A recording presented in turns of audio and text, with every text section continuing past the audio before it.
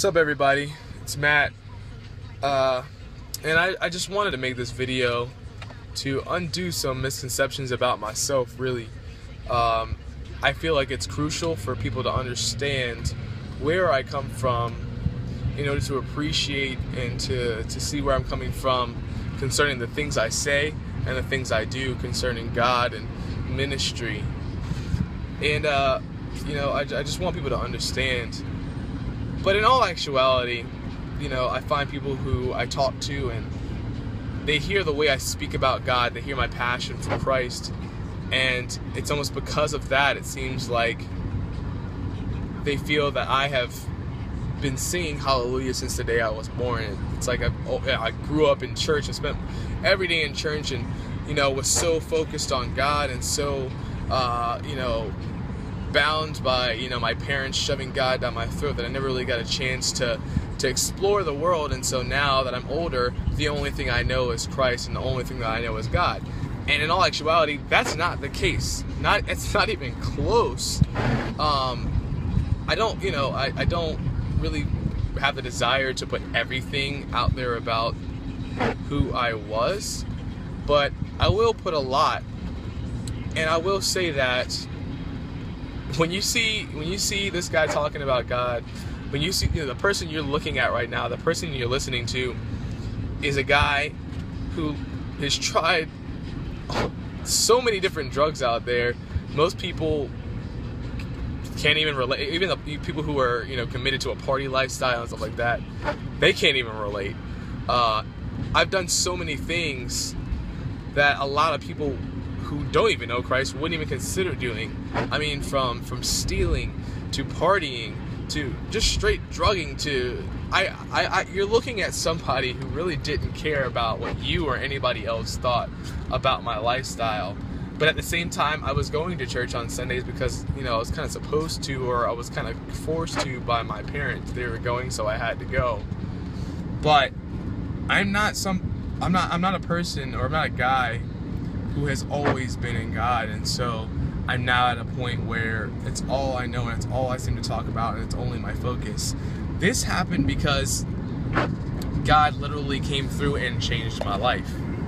And I say it's God because of the experiences that I've had.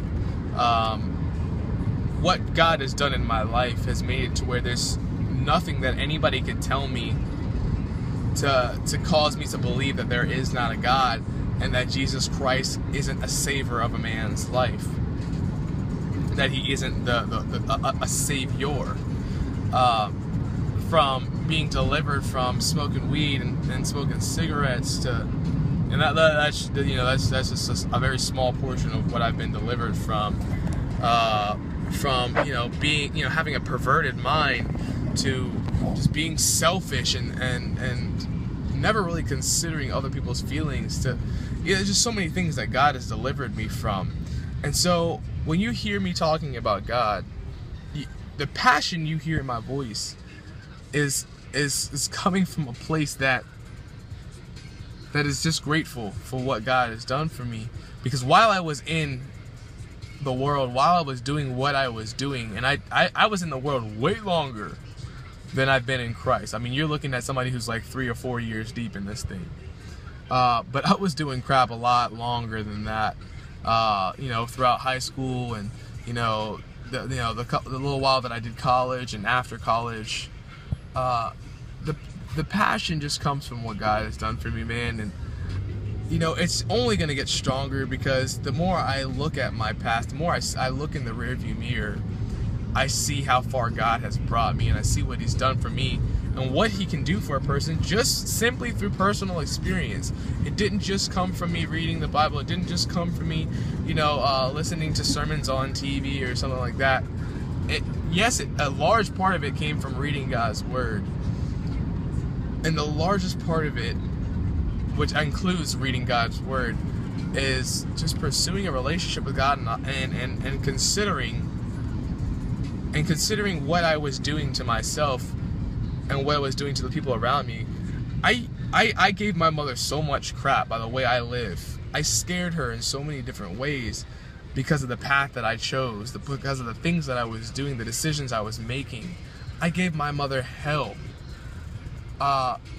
And so I don't want anybody to take it when they, when they see these posts, whether I post a scripture or a video about something, or I'm not somebody who hasn't been there. I'm not somebody who hasn't done the world. I'm not somebody who hasn't literally had an intimate relationship with the world and all that it has to offer.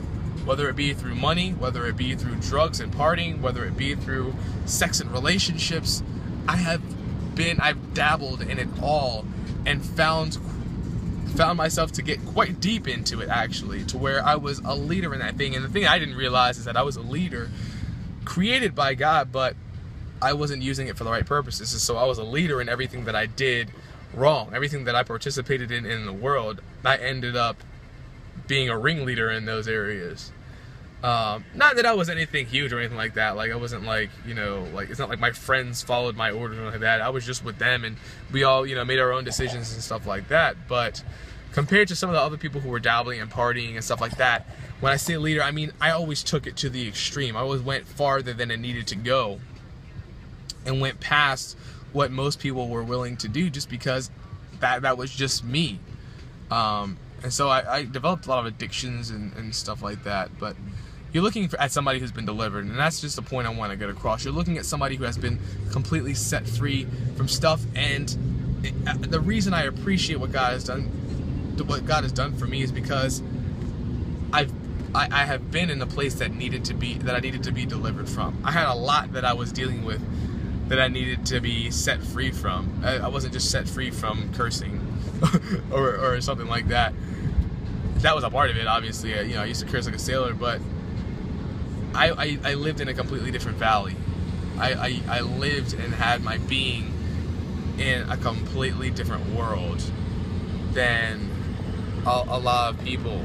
That was very dark. That was very self-centered. That was very life-threatening. I shouldn't be here today. I know that much. I should be locked up for a very long time for what I did. The many things that I did. I mean, I used to break a law every day and it was like the norm. And a lot of people might see this video and assume that I'm just making stuff up so that you guys take me more seriously when I talk about God. But I really don't. You don't have to believe me. I'm not saying this because I know that everybody's going to believe me. You don't have to believe everything I'm saying. It doesn't really matter. It doesn't change where I've come from. It doesn't change anything, whether you believe it or not. It's just like, God doesn't disappear because people don't believe in him. So, but I really just want people to know. I want you to know where I'm coming from, why I'm so passionate, why I'm going where I'm going, why I fight for God the way I do, why I love God the way I do, and why I desire to be closer to him every day, why I desire for him to continue to mold me and shape me, and why I desire for other people to be set free. It's because God has freed me and delivered me from a whole lot of stuff. I'm not this goody two-shoes who's always, who's always been, Jesus, hallelujah. That wasn't even close. I really didn't even want to hear about God because my life was completely contradictory from every word that was in the Bible. So, if you have any questions about, things that have to do with, addictions or perversion or whatever it is, I am somebody that you can ask about those things. I believe that God allowed me to go through those things so that I could minister to people who are struggling in those areas. And I've seen that, come to pass, so I just thank everybody who's been with me and supports me and loves me for who I am and who I've become. And it's happy for me that I have found Christ and have stopped doing the things that I used to do. I lost a lot of friends when I stopped doing what I was doing. When I came to Christ, I lost a lot of friends. But God has allowed me to develop new friends, and I just thank God for all of you who are my friends and my brothers and sisters in Christ. And I just pray that people will consider, when you hear somebody talking about Christ, when you hear somebody talking about God, that you will consider that they have a story, that they have a past that is completely contradictory from where they are now. And that's really how you know it's God, is that there's no evidence of who I used to be. Nobody would ever expect that I used to be a drug-loving, party-loving, woman-loving, stealing, thieving, don't care, cursing, just bad guy. Nobody would assume that. You know, even my parents would say, you know, he was a good kid for the most part, but they don't know it all, man. And Mom, if you're watching this, you know I love you. But I want everybody to know the truth about my story. I want people to know that it's real, and this whole thing, this, you know, God and Jesus Christ and this walk, it is real. God does really change people's lives. He does, and I mean full circle. It's not just like a little thing here and there. He makes all things new. So, peace.